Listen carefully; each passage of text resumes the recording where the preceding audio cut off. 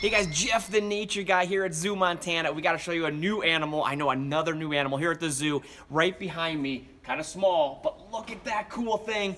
A blue poison dart frog. How awesome is that? Now, of course, you hear the name poison, you think, oh my gosh, poisonous. Yeah, they actually have a toxin that they can actually secrete out of their skin that can actually kill small animals. Now, somebody like you, not gonna have to worry about it. It might irritate your skin, but listen, they're tiny, so they usually only kill small things. So a lot of times what they'll do is they'll use that toxin not for food to kill things to eat, but to keep predators away. And in the rainforest where these are found, these guys are actually down in South America, where they're found, they of course have to, well, they need to warn other animals that, hey, I may look good and small and easy to eat, but you don't want to eat me because I'm poisonous. And the way they do that is they have those very, very bright blue colors. That's the best way to tell other animals, hey, stay away, I am dangerous. Kind of a cool thing. Now, their original name in South America is Ocopipi.